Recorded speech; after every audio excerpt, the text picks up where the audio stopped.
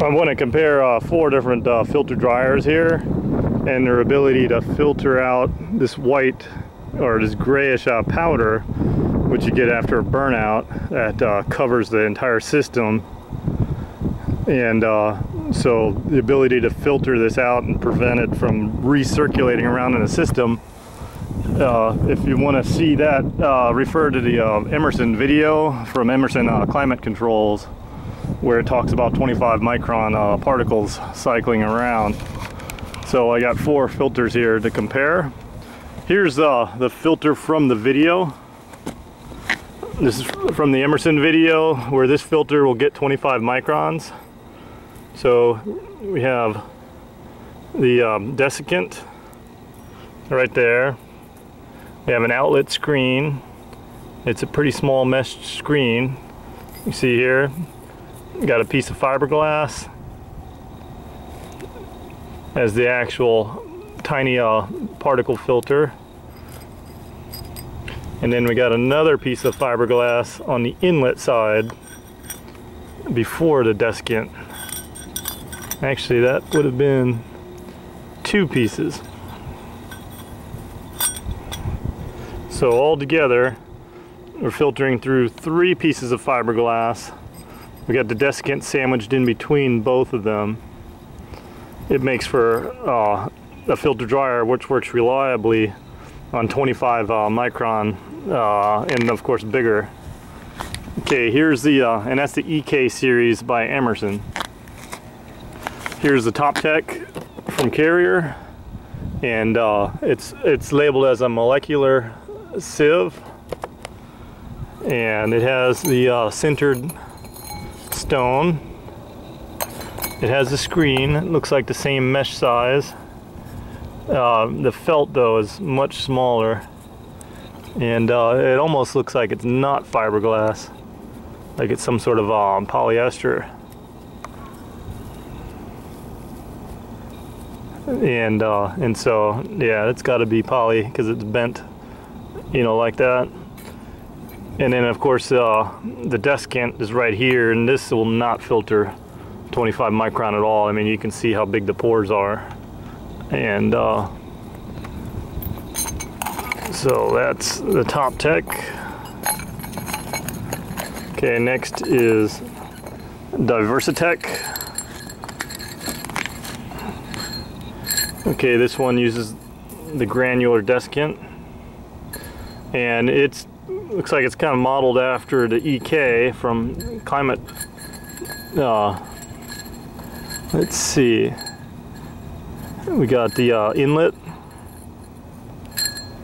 We got our desiccant sandwiched. We got an outlet filter, and it's fiberglass. But no, let's see. Let's see what we got here. A little deeper in there. Okay, we have a felt. So instead of a screen, they put a felt. And this one's actually spec'd to 25 micron. That actually looks pretty good. Oh, and a screen. Nice. Nice. I like that. Okay, so actually looks like it's better filtration than the Emerson. Okay, so again, we're gonna hit 2 pieces of fiberglass first. Our desiccant for drying. You know, of course the desiccant doesn't filter any particles. You're gonna hit another piece of fiberglass, you're gonna hit a felt, and you're gonna hit a screen. The screen size is a bigger screen though than the Emerson. Alright, there goes that. So a little bit bigger screen, but a felt, which probably works better than the screen. So I like that one. Okay, now here's Parker. This is the LLD.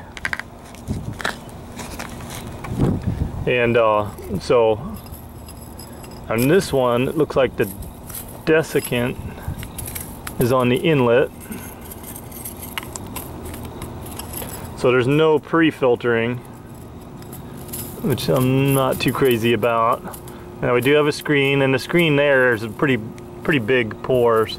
So that's basically, I'm sure, just to keep the desiccant, you know, in the filter so it doesn't fall out. And then we got the same thing, you know, the 3, actually they got 4. We got a little more fiberglass on this one, 4 pads.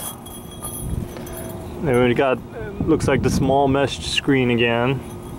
I mean, I couldn't measure that screen, but we're just looking at general construction here and choosing the best dryer. So Parker doesn't have the inlet though, which means, you know, you're gonna get some backing out of it. If you ever have any reverse flow at all, it's gonna unload all the dirt in that.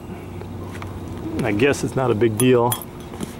But out of these 4, I like the Diversitech, and that looks like it's going to be a good dryer. We got plenty of filtration to get the small particles out. Otherwise, if you don't have a good filter on there, you know, like this one, if you have one of these on there, small particles are just going to go around and around and around. Never get filtered out. And watch the other video to see what I'm talking about. It's the Emerson climate, just look up Emerson EK filter on YouTube and you can see the other video.